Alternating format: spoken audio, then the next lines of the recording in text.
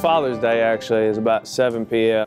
Me and my 2 boys was swimming alongside with my 2 neighbor boys. One of the boys was like, "Hey, y'all want to do a watermelon dive?" And I'm like, "Sure, well, what is it?" "Oh, well, it's where you dive in head first and your hands are down by your legs." And I'm like, "Okay, yeah, no problem."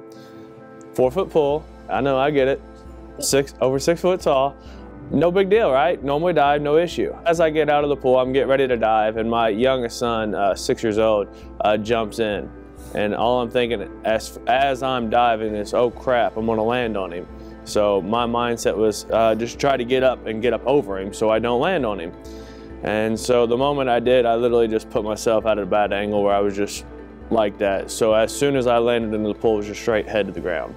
And immediately I knew it just, I tried 3 times to get above water, so I'm just like, you know, and finally, like the 3rd time, I was able to just get my head above water enough to just yell, "Help, help."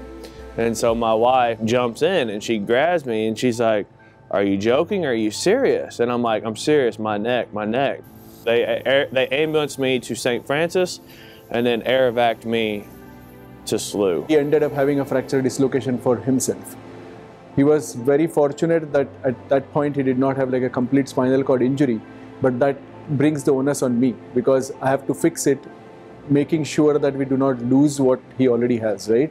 So the moment I got into the room, they were there, they were waiting. And when I got in the room, there was just people just, you know, 90 to nothing. So it was an interesting case to begin with because we had to plan, we had to have like plan A, plan B, plan C, plan D. Because it's complex, nothing goes as per plans.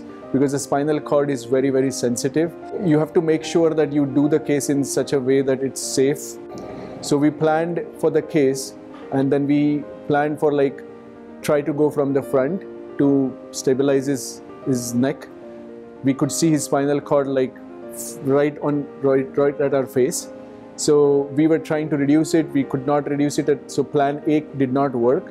But then we had a plan B, which was more innovative and not the routine way of fixing the spine. So we did like a corpectomy. What we do is we take the complete bone out on one of the levels, and then it was at an angle. So we had to put a cage inside is what we do to keep the 2 bones from falling apart. That cage was kept in such an angle that once we go from the back, it should fall back in place with a perfect alignment. So I don't have to go back inside, which is a unique way of doing it. So I'm resting on my old experiences based on how I would expect things will fall once we go from behind. And then we put a small plate, which is not a routine thing. So I wanted to put a small plate so that the cage does not fall down. So we went from behind, we reduced it, and everything aligned perfectly as we wanted it to. At the same time, making sure that the spinal cord was completely free of compression and making sure that he does not get any spinal cord injury. Dr. Padhye, after his surgery, pulled me into a conference room and I lost it because he said he's gonna be fine. And that's the only words I wanted to hear.